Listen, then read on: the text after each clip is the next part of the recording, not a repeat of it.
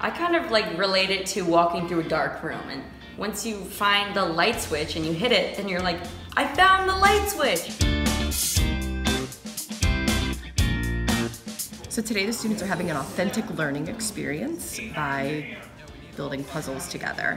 They're comparing two variables, time and then how many puzzle pieces that they were able to connect. At the end of given time intervals, they'll then gather their data to create a scatter plot and construct a linear regression that best represents their data and can make judgments based off of that.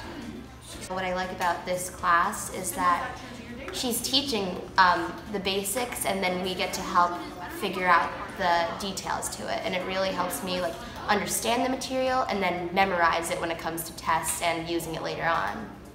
So our math tests aren't just you're given a problem and you have to figure out the solution. It's like most of it is actually writing to try and figure out if you understand it and try and explain why this and this equal each other. We're gonna create a double box and whisker plot. I know it's crazy. It's not part of my lesson plan, it just came to me. When you're just sitting down and writing down on a piece of paper the notes, it's harder to stay focused and in class.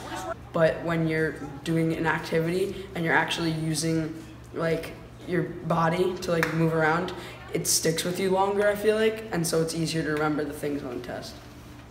And we are not being taught all of the information and are able to like understand and figure it out for ourselves. We have this thing called an aha moment, and that's basically when you like actually like figure out the information and you understand it and you're able to apply it to every situation.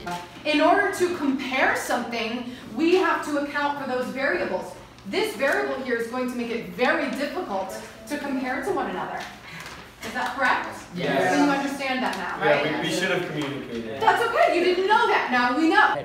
Coming into this year, I liked math, and now I love math even more because our teachers' enthusiasm and everyone's willing and wanting to understand what we're learning and participating in what we're learning.